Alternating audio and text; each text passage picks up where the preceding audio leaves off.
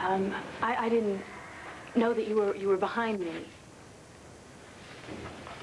I had a meeting with my lawyers in the dining room. The maitre d' said that you'd come to the stables, so...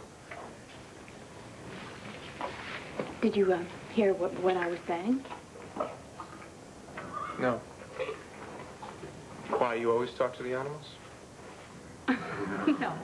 No, I was just feeding Araby an apple and telling him how beautiful and strong he is.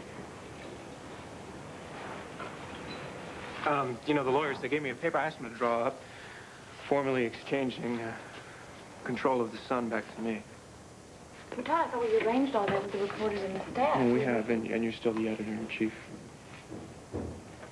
How about we just think of you as my own personal little Clint Buchanan? That's very funny. Otherwise, things go back to the way they were before I died. Well, that's what I want, Todd. Do you remember what it was like before? Do you remember the night that we spent here in the stables together? It was the night that I found out that you'd given me Araby, and you finally let go. Yeah. I remember.